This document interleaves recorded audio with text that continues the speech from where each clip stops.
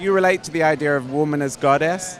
Absolutely. And I mean, we have to believe that we are goddesses.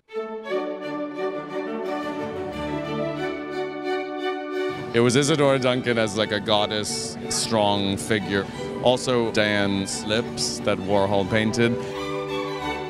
Diane von Furstenberg has a new partner in crime, Yvonne Miss Pelaire. You can feel the new energy in the house, but this collection is called Goddess, which means it's vintage Diane.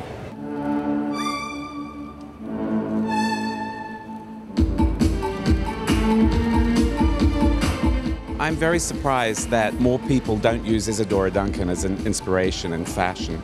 I don't know why. I think she's the most inspiring woman because she fought for movement, for freedom. I mean, I've always been fascinated by her.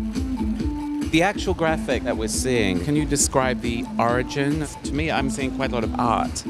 The prints were, at the very beginning, inspired by that Greek mythology with a kind of ballet russe point of view.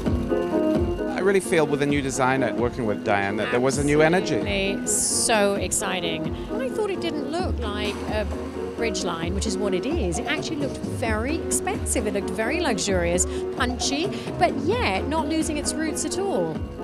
I just thought it was incredibly fresh and sexy. I just felt like it was Diane sort of rediscovering her own roots, but with this fabulous kind of zingy 21st century spin. Her sensibility is so international. It's hard to think of her as an American designer for me because she never ever speaks like an American designer about things, does she? She's very popular in China because she has that empowering personality. So a lot of Chinese designers really look up to her as their icon. She makes everything look so easy, and she's always reinventing herself and yet being more herself.